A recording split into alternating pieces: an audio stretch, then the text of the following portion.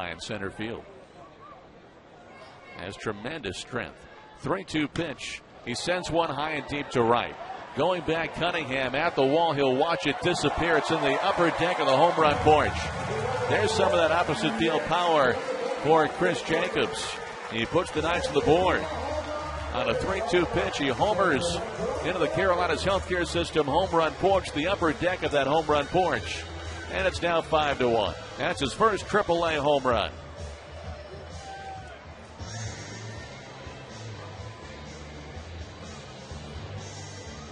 So the Knights are on the board.